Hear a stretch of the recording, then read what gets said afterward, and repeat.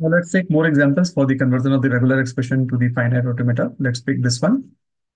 So this expression is saying that there are the concatenation of the multiple symbols. तो एक काम करते हैं इसके लिए एक बेसिक फाइनाइट ऑटोमेटा बना लेते हैं. So this is B A plus B A plus A B B and then B A and A plus B whole closure. Now ये this will be the final state. अब इसमें आप देख सकते हैं कितने कंपोनेंट्स हैं.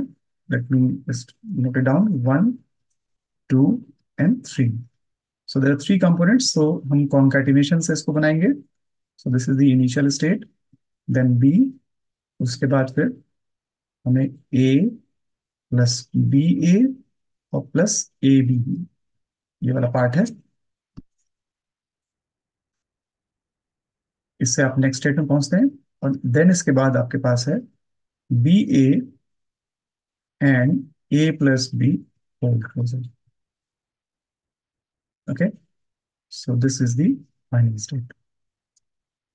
After this, you can see that in this part there are plus. Plus means ये यूनियन को रिप्रेजेंट करता है.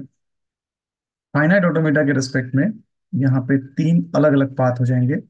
एक पार्ट जो ए को दिखाएगा, दूसरा पार्ट जो बी ए को दिखाएगा, और तीसरा पार्ट दिखाएगा ए बी बी को. और ये सारे के सारे लैंड करेंगे इस स्टेट में. फर्दर आगे की बारी ये है कि इसमें बी ए और A B A plus B का होल क्लोजर है. तो यहाँ पे पहले हम इसको ऐसे लिख देते हैं या इसको एक्सपेंड करते हैं, बी ए और ए प्लस बी होल क्लोजर को. सो बी ए प्लस ए प्लस बी होल क्लोजर का मीनिंग है तो पहले बी से नेक्स्ट स्टेट में, देन ए से नेक्स्ट स्टेट में, एंड देन इसके बाद closure of A plus B. So A plus B के क्लोजर का मतलब है कि ए और बी.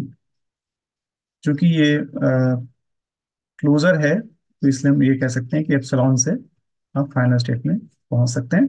आप चाहें तो ए के बाद एक और एप्सिलॉन से ट्रांजिशन आगे की तरफ दिखा सकते हैं इसके क्लोजर के लिए. नो, इसको फर्दर हम एक्सपैंड करते हैं और इसको कंप्लीट ऑटोमेटा बनाने के लिए